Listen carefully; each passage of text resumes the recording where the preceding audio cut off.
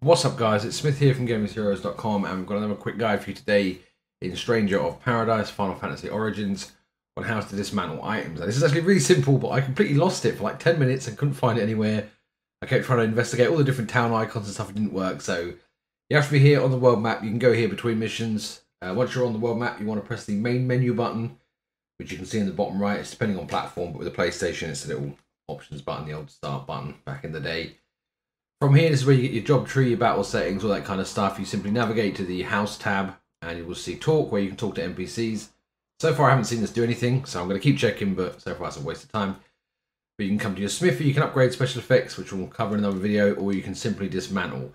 Now I do recommend, at least while you're starting out, to go through and do it individually. So instead of just doing it on the all weapons tree, do it per category, so that way you've always got one of each weapon, so that any classes you've unlocked you can always switch to in case you want to unlock a more advanced class, or just switch it up and play a different class.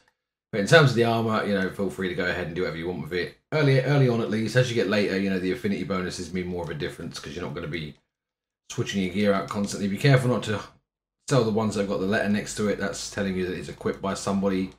So obviously you want to save that. But simply you do all that, you press the dismantle button, and you dismantle the items. There you go, nice and quick. Get what you need and get back to the game. Thanks for watching, and I'll see you guys in the next one. Take care.